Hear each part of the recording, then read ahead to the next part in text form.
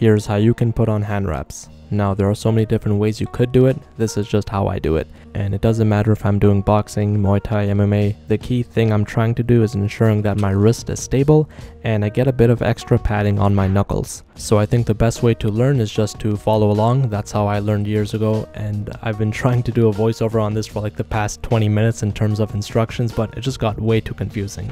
So just follow along, and the main thing is just to make sure that your wrist is stable and you get a bit of padding on your knuckles. I also like to periodically open and close my fist so it's not too constricted, and the material itself is also a bit elastic, so you can give it a bit of a stretch but don't make it too tight, or else then you'll block off blood circulation.